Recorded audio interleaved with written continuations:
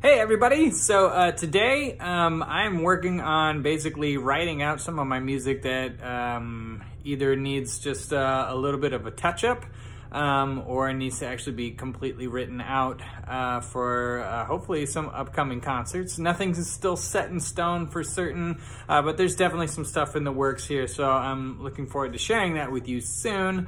In the meantime, I have to find an accompanist, someone that can play my music.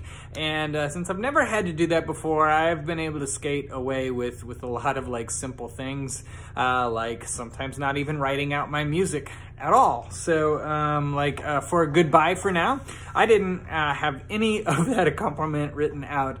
And so this is what I'm going to do today is just show you some of the small stuff that I've been working on. So in fact, just a little bit ago, I was working on Time Together, and the very ending of that piece was completely not written out. And I'll show you some of the behind the scenes of how I go about going through this, but it's a lot of play, stop, sometimes play on the piano a little bit to make sure I've got the notes right and the rhythms right, and then fitting it all in. So yeah, let me show you. Okay, so here is my piece Time Together. As you can see, we've got the piano part and also the trombone part over here. So piano's on bottom, trombone's on top, which is a very common way for those of you that don't see what we'd call a score. All right, on top of that, since I have other people that will hopefully be playing my music, you want to give them as much understanding of what this piece is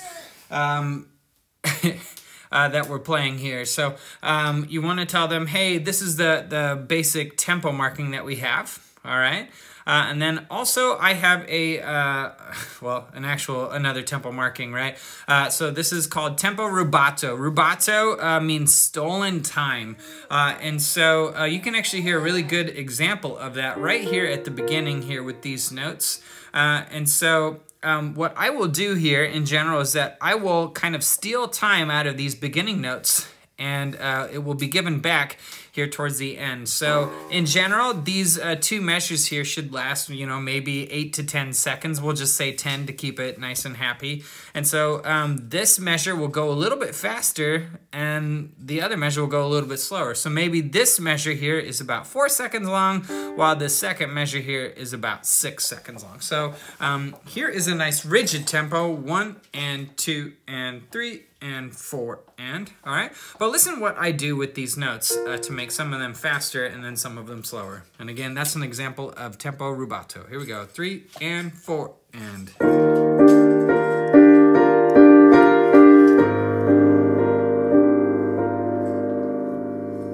And it would continue on there. So that's basically what we're doing. Now, in this music here, I had absolutely bare bones as what I found. There were no pedal markings whatsoever, and there were no dynamic markings of any kind telling anybody how loud or soft to play. I've never really needed that up to this point. And so those were things that I had to add in.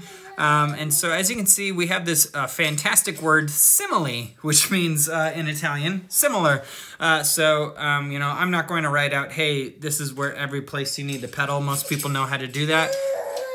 Sorry, excuse me for my daughter here. I had to re-record this, so. But anyways, same thing with these tempo markings, these dynamic markings as well. Once people get the gist of what you're looking for, it's very easy to say, hey, that's how this is gonna go. So I wanted to mention one more thing here at the very end of my piece.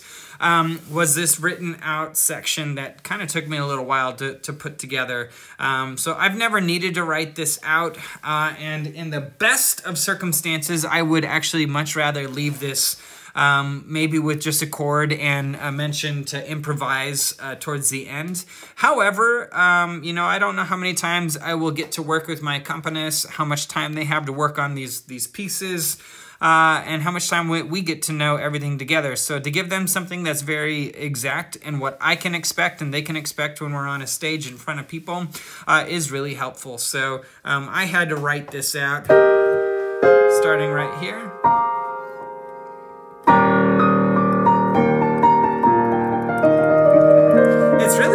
downward descending trill.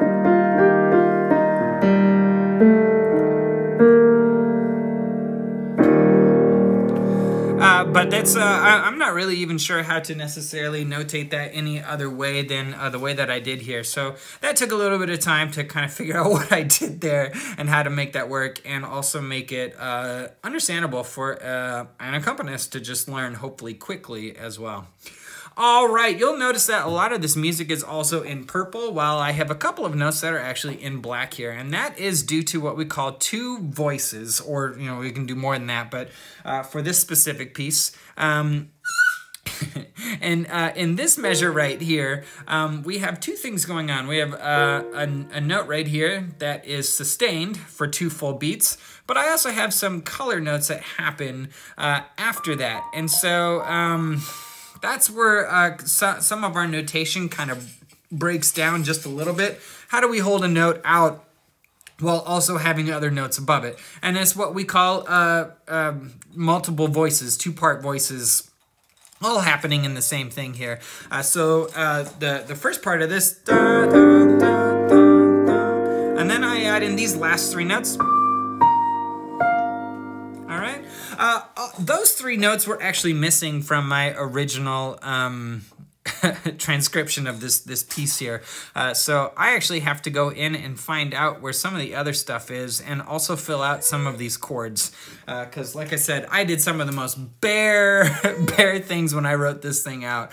So here we go. We're going to listen to just kind of from the beginning, and I will listen to where some of the music is missing. All right, here we go.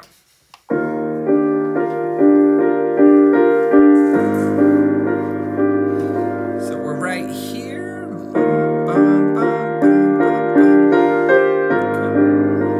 Here's those 3 notes.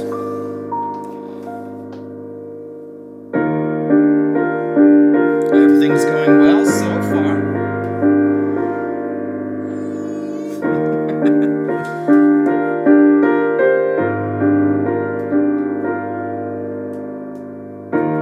Awesome. Perfectly boring so far, so that's great. We're right here. Oops, sorry. All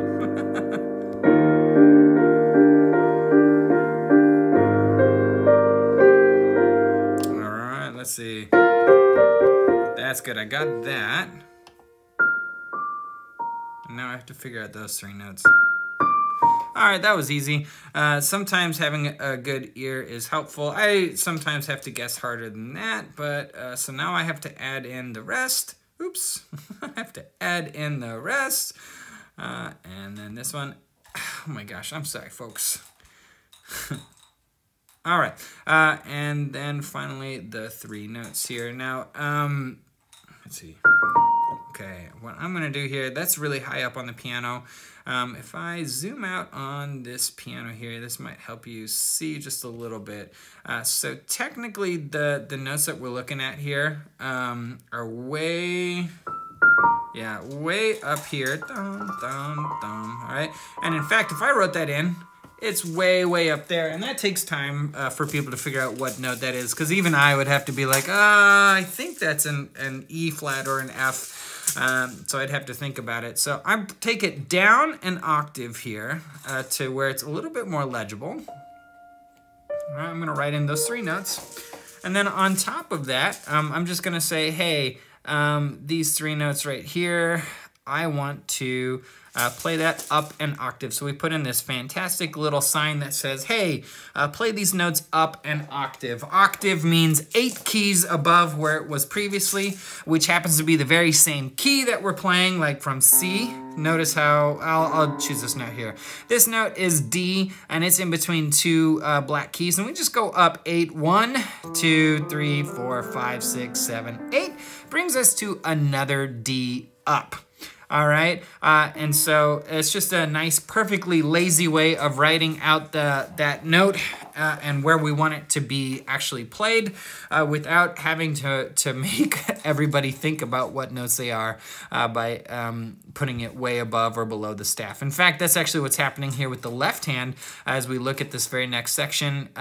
Both of these notes would be really low. They'd be pretty legible. When it comes to left hand, I'm at least pretty good with recognizing super low ledger line notes. So anyways, we're going to continue on here, see what else is going on.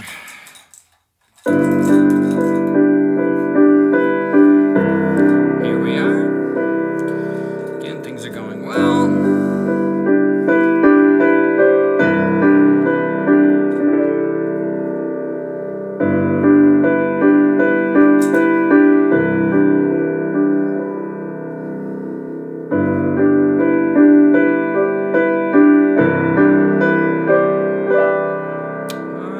Let's see. I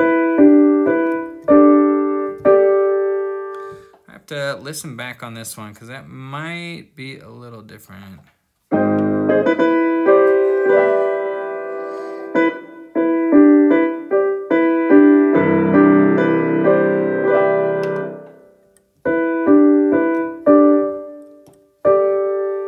I might have added in an extra note that doesn't need to be in there and actually kind of deters from some of the colors we're looking for.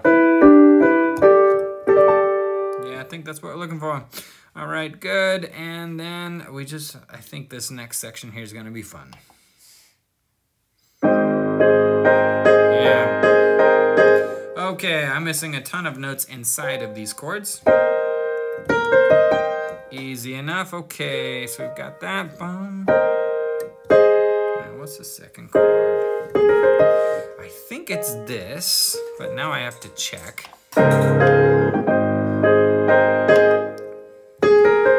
Yeah, good. So that's that. So now I just have to fill this out. Luckily, this section here is pretty repetitive. So once you figure out the first two chords there, you just have to fill that out. There's a couple of ways to do this, but I will start this way.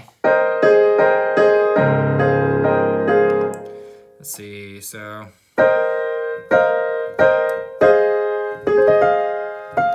Okay, so the first chord in the next measure stays the same, while in the second chord we have a new sound, and it's actually a really important sound here.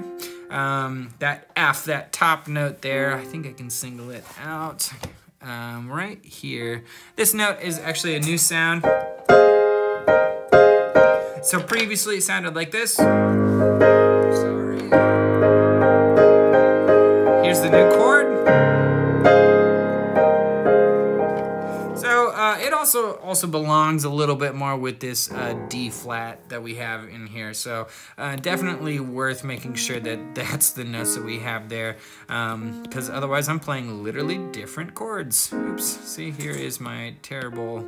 So you got to pay attention when you're doing stuff. So. But yeah, so that is basically what we have to work on here when we're when I'm trying to do this music to make sure that my accompanist knows what's going on. Perfect timing. So we'll call this good for right now. All right, so as you can see, getting my music to the next level where other people can participate with me is kind of a painful exercise, right? It can be kind of a long process. So originally when I wrote all this music out, first of all, I didn't know I'd be doing anything like this. And there's not a lot of reason to put in that much work for something that there's not a lot of incentive, right? And so it is a lot of work. I've been working on this a lot. I've had to write out a couple of songs completely. I've been let's see, right now I think I've completed 6 works here where I've kind of gone through everything. One of the other benefits though from this is that I can actually sell this music like on my website. Other people can buy this music, or I could send it to a publisher, but I've never had to do that before. Who knows if there will be interest, but I can start marketing it. As you can see, it was a fair amount of work that I wasn't really interested in doing. And, you know, chances are, you know, you'll only make a couple of sales a year. And so, you know, putting in that much effort for a really small return is, I'm getting tired of doing stuff like that overall mostly. So yeah, I'm excited that I'm finally getting this music fully written out to a degree. One of my biggest things that I like doing is leaving the performers to make some choices for themselves. So I'm a little disappointed in some respects that, you know, I'm going into so much detail, but it's important to make sure that whoever I collaborate with that will be playing alongside me, it will be a very clear product that all they have to do is just figure out the notes, and when we get together, it's just ironing out the small stuff. So that's just part of the process with specifically where I'm trying to take this product right now. So thanks for watching. I hope you guys have a great rest of your day.